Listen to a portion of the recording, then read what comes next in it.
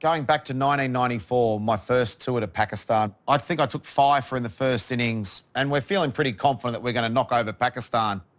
Get this phone call. I'm rooming with Tim May.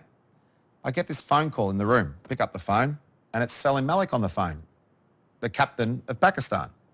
He goes, I need to see you.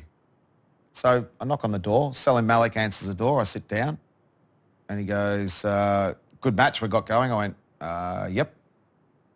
I think we should win tomorrow, though. I wanted to get in there straight away that we're going to win. He goes, well, we can't lose. I said, well, I think you can. You know, you're going to have to make a lot of runs tomorrow. It's wickets turning. Myself and Tim May, I think we're going to go okay. And he goes, no, what I'm saying is we cannot lose, because if we lose tomorrow, you don't understand what happens if we lose in Pakistan. Our houses will get burnt down. Our families' houses will get burnt down. Jeez, oh, mate, I said, I'm feeling for you, but, you know. And he goes, no, you don't understand what I'm asking you. I can have in your room $200,000 US cash for you and Tim May, 200 grand each US, if you just bowl wide of off stump.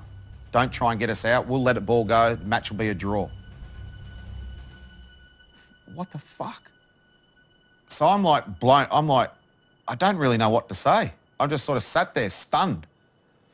And then I go, fuck you, mate. We're going to beat you. And I run down to the room and I go to Tim May, what do we do? And he goes, well, let's go and tell Mark Taylor. Now, remember, this is Mark Taylor's first test match as captain. So we go and tell Mark Taylor, who then we tell Bob Simpson, the coach. So Mark Taylor, Bob Simpson, and us, we tell John Reid, the match referee, who's the ICC match referee. We wake up, it's on. And now myself and Tim are even more determined to win. Like, we're so determined, we're going to, you know, up yours, mate, we're winning.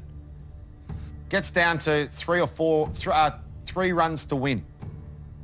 I'm bowling.